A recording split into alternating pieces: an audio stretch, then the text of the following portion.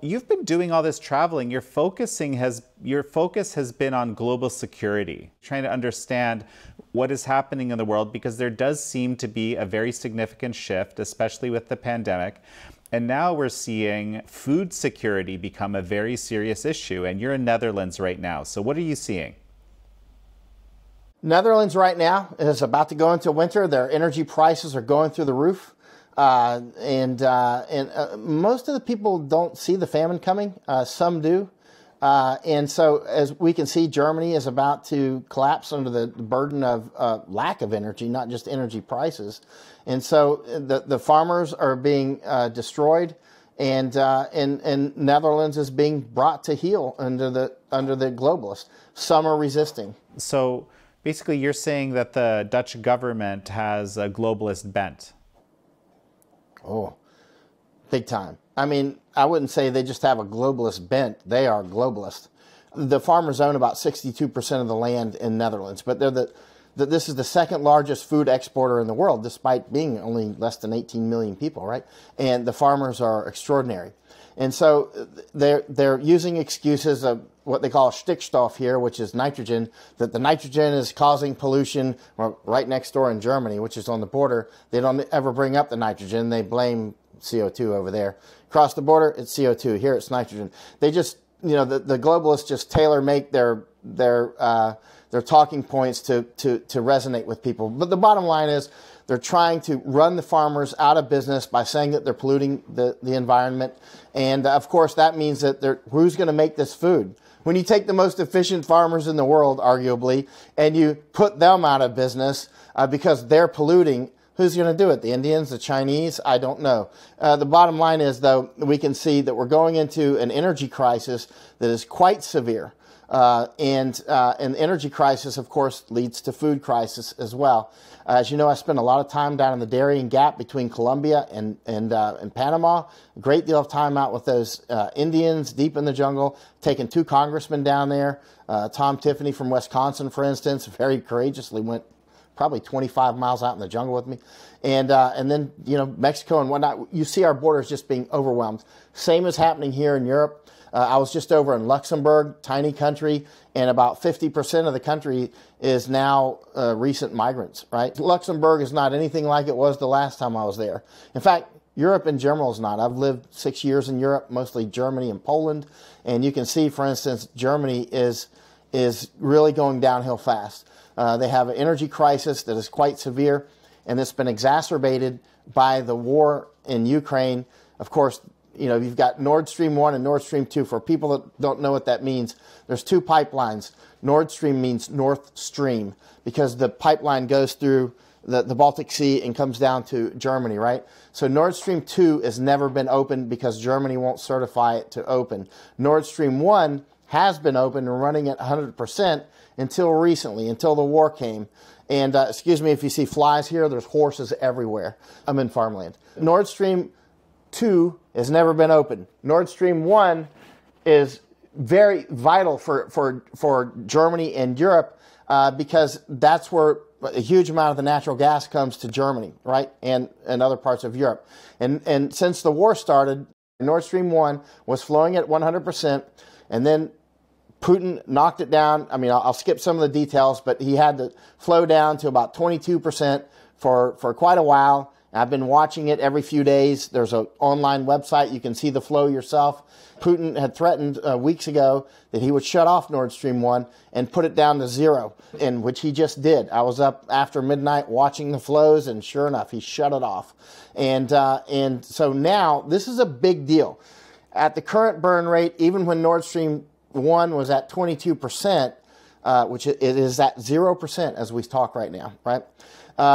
That means that Germany was probably going to run out of energy or natural gas in about January or February, height of the winter, and Germany's quite cold, as you know. And now this has other huge effects besides just freezing to death. Right now, Germany is setting up warming stations, by the way, in school gymnasiums and whatnot, so that come wintertime, people will be able to warm up in the gymnasiums, and that the German tribes will be able to meet with the new Somali tribes who have come in. So, I mean, it'll be quite interesting. And so, but a huge impact, and we'll get back to food now, of the natural gas. As you know, natural gas is used to make nitrogen-based fertilizers using the Haber-Bosch process. The Haber-Bosch process takes natural gas and converts it using atmospheric air, combines those together, and you make ammonia, urea, or ammonium nitrate, and some other things. And this is vital. This process is absolutely vital for the lives of billions of people on Earth.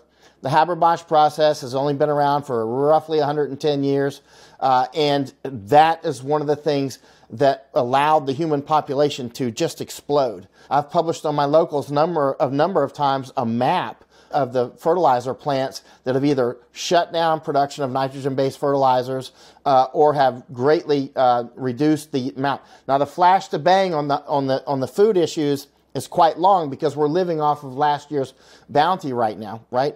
And so there was a lot of fertilizer and food already in the pipeline, which is now draining, just like Nord Stream 1 just did. And so the pipeline is now draining out. Fertilizer is not being produced anywhere close to what it used to be. As you know, China and other countries like India, Malaysia, Indonesia are hoarding food, which is, I think, quite smart. I mean, from their perspective, they may be having riots today in China, unconfirmed, but it looks like it, food riots in Chengdu. We'll see. But the bottom line is, I would not doubt it if you have actual Germans knocking on your door this year because they're freezing. Now, there is plenty of natural gas.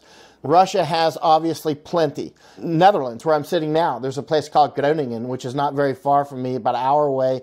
They've got all the natural gas they need for Netherlands, and substantial part they could send quite a lot to Germany, and also over in the UK, they've got a lot of natural gas that's not being used.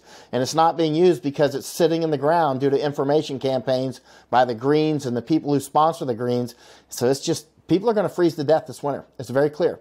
Next year, we're going to start to see profound food shortages, and this will drive that hop. We see right now, going through South America, through Colombia, up through the Darien Gap, where I spend so much time, the flows are dramatically increasing.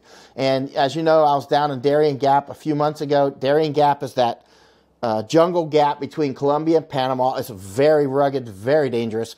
So the migrants go through that Darien Gap, and many drown or fall off what they call the Montaña de la Muerte, the mountain of death, or they get lost out there. But they're coming up in massive numbers through Africans and Asians. I see people from Pakistan every day. I'm talking about in Panama, in Central America, right? I see that flow is dramatically increasing as we see the economies collapse, right? Like last year, I didn't see many Pakistanis. I see a few, a sprinkling. Last year, I didn't see any Chinese. I heard about Chinese. This year, I see seeing mainland Chinese every day. Mainland Chinese go to Ecuador, and then they go up to Colombia, go into the Darien Gap, and go north, and they end up all around the United States. And so we have the same with Indians, Bangladeshis, Somalis, Yemenis, over 140 countries, right? And so this human osmotic pressure that's being created by these food shortages that are coming in a huge way next year sets up South America as a funnel right through Panama. I'm a war correspondent, right? I'm down there because that is a corridor north. And recently when I was down there, Mayorkas came and landed in his Blackhawks. He came with 3 Blackhawks, and he's doubling the size of the camps. We're increasing the flow. Our own government is increasing the migration flow, like opening the arteries, right? In the past, most of the flows were coming from what we call the Northern Triangle, like Guatemala, Honduras, El Salvador, Mexico. It's not really a triangle. But now, many people are coming from huge numbers from Cuba, huge numbers from Haiti. Haiti's just dumping out through there. Venezuela, of course, left wing has collapsed. Colombia has just gone left wing. So now I'm seeing Colombians go through there all the time, every day. Peruvians, like last year, I wasn't seeing any Peruvians. This year, I'm seeing Peruvians down the Darien Gap.